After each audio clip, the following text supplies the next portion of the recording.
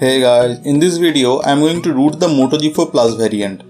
For that you need your bootloader unlocked. I have another video on how to unlock the bootloader, so make sure you check that out. There will be a link in the description area for that. After you unlock the bootloader, you can proceed with this video.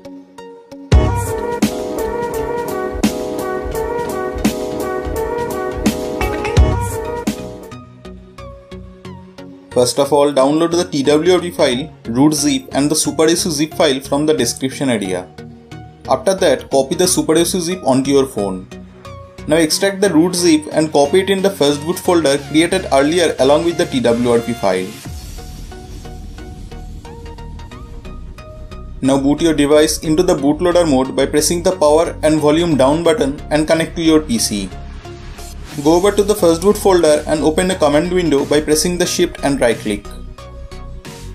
Now type mfastboot /recovery followed by the twrp file name .img.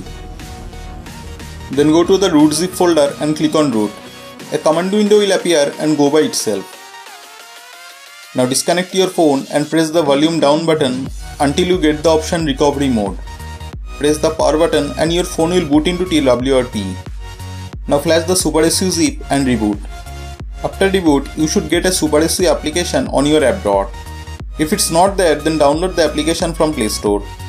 Now your device is properly rooted.